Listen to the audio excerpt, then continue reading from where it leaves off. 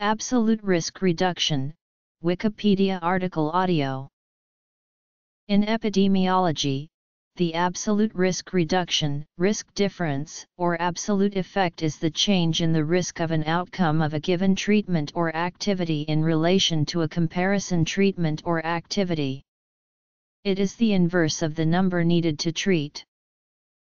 In general, absolute risk reduction is the difference between one treatment comparison group's event rate and another comparison group's event rate.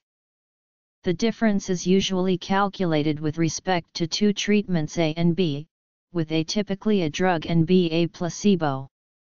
For example, A could be a 5-year treatment with a hypothetical drug, and B is treatment with placebo, i.e. no treatment. A defined endpoint has to be specified, such as a survival or a response rate. An example is the appearance of lung cancer in a 5-year period. If the probabilities PA and PB of this endpoint under treatments A and B, respectively, are known, then the absolute risk reduction is computed as presenting results. Worked example.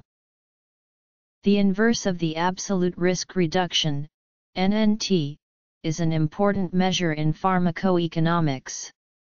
If a clinical endpoint is devastating enough, drugs with a low absolute risk reduction may still be indicated in particular situations.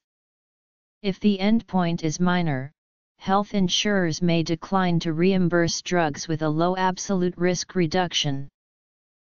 Consider a hypothetical drug which reduces the relative risk of colon cancer by 50% over 5 years.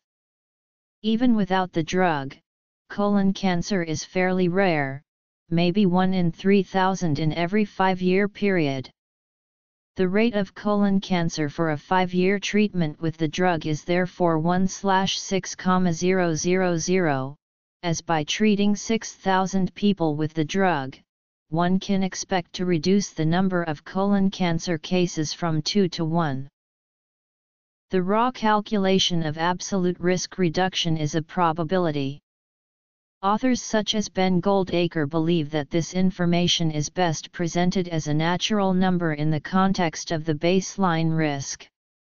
Natural numbers, which are used in the number needed to treat approach, are easily understood by non-experts. Absolute measures, such as the risk difference, are superior to relative measures, because relative measures tend to exaggerate estimations of effectiveness.